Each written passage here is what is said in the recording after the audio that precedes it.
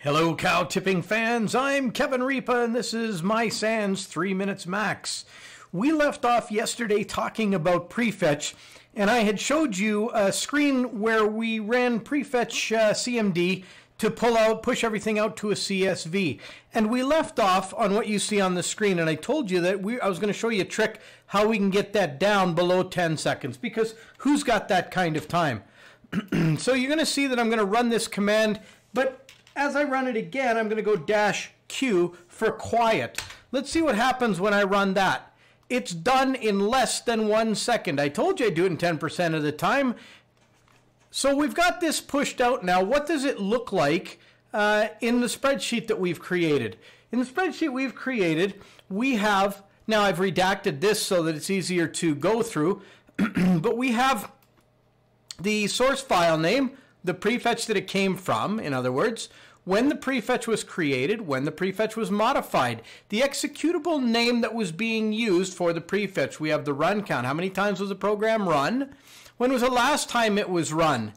And what about the last 1, 2, 3, 4, 5, 6? So we have a total of 8 times. 1, 2, 3, 4, 5, 6, 7, 8 times that it was run. Pretty hard for someone to lie their way out of that. Oh, I just accidentally fat-fingered the program.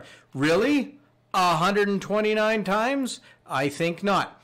So if we look at something like this RTEX file, we can see when the prefetch was created, and we can see in the instance of this one, the source created and the source modified are the same date and time. That's because it was only run once, and we can see the time that it was run. But this isn't the only way to look at this great stuff.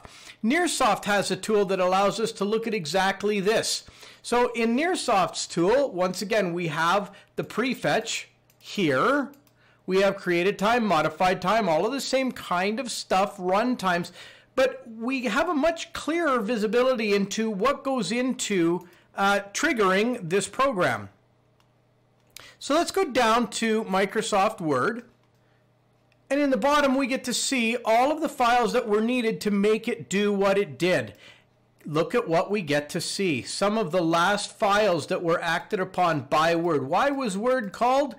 To show these files.